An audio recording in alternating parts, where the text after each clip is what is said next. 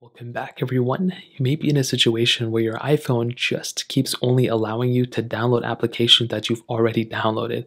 So, what does this look like? Well, essentially, you go into your App Store and you try to download an app like Snapchat or whatever other app, and maybe it says Get right here, but the App Store doesn't allow you to download it for some reason. However, you can only download apps that look like this with the cloud thing. Now, if this ends up being the case, what you probably want to do and what ends up fixing it for me is to actually make my way over to my settings application like this. I typically then will go ahead and click on my little name up here.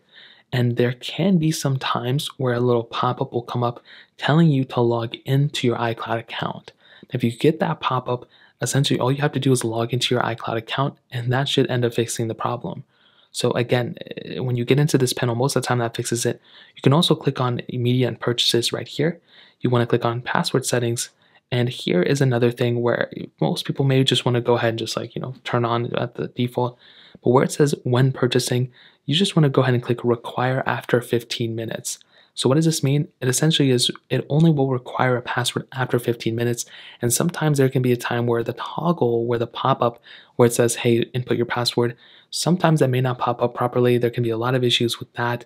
And most of the time that will probably end up fixing the issue as well. Now, if none of these things end up fixing it, the next thing I would probably recommend doing is updating your iPhone. So what you want to do is you want to hop into your settings app like this. You want to scroll down into general, which is right here. You want to click on software update. And you literally just want to go ahead and update the software if there is an update available for your device. Most of the time, if you're rocking any type of iPhone, there's probably an update for it, and you probably just want to update to it. That's probably the best thing I would recommend doing, in my opinion. So those are the main ways to fix this if you're in this specific situation.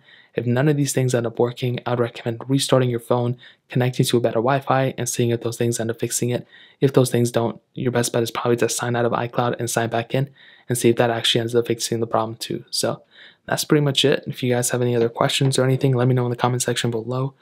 Hit the like button, that would mean so much, but definitely hit that subscribe button. More importantly than everything else, I love every single one of you guys. Hopefully I'll catch you guys in the next video. Peace out till then.